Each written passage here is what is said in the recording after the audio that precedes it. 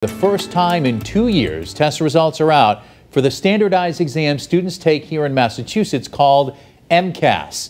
Welcome to Western Mass News at 6 on this Tuesday. I'm Chris Pisano. And I'm Jordan Jagalinzer, and the scores are surprising many across the state. Western Mass News reporter Matt Satilli joins us now live in studio with more. Matt?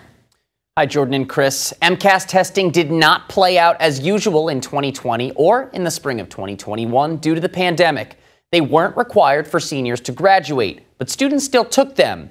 And while some think the test results are reflective of a lack of in-person learning, others are calling for the assessments to be abolished altogether. We've seen drops across the board in the Commonwealth, and everyone is going to have to step forward and work on our kids' mental health and on their academic needs going forward to make sure that our kids get what they deserve. Jeffrey Riley, the commissioner of the Department of Elementary and Secondary Education, announcing the MCAS test results from spring 2021 Tuesday morning. 46% of students in grades 3 through 8 scored meeting expectations or higher in English language arts, down from 52% in 2019. Only 33% met expectations in math, down 16% from 2019.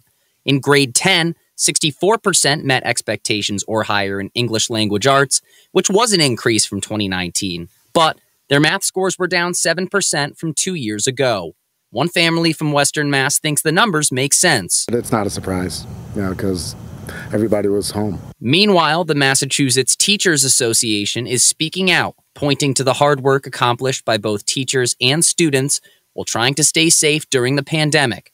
President Mary Najimy saying in a statement, in part, to suggest now that educators and students somehow underperformed or didn't meet an arbitrary expectation is both insulting and shameful.